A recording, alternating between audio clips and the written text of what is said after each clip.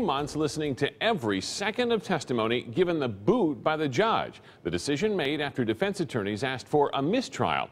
Corey Rangel following all of today's twists and turns. And Corey, a lot of anticipation over what this judge would decide here. Steve, the judge spent more than an hour meeting with attorneys as well as Jodi Arias and Travis Alexander's two sisters all at the same time. That led to a lot of speculation, but when everyone returned to court, the judge announced she denied the motion for a mistrial, but let everyone know she dismissed Juror 5 from the jury. The defense claims Juror 5 made statements in front of other jurors implying she could not be fair or impartial.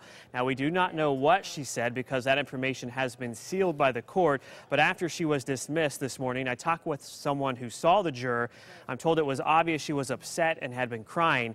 Now, afterwards, Travis Alexander's family was visibly upset, and before the lunch break, the judge told the remaining jurors they would be escorted by security.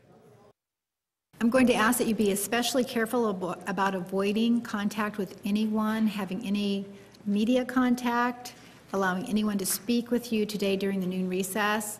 I'm going to ask security to escort you out a different door for purposes of the lunch hour, and that you convene in a different location. We'll tell you where that will be.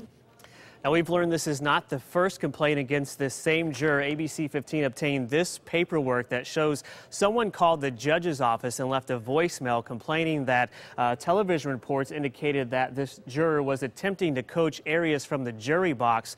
Now, it's not clear if the judge took any action or just made note of this, but it is an official court document. But to be clear, Steve, this had nothing to do with the judge dismissing the juror today, but it's noteworthy because it involves the same juror. Yeah, and certainly raises some questions about what's going on in jurors' minds as well. Thanks so much, Corey.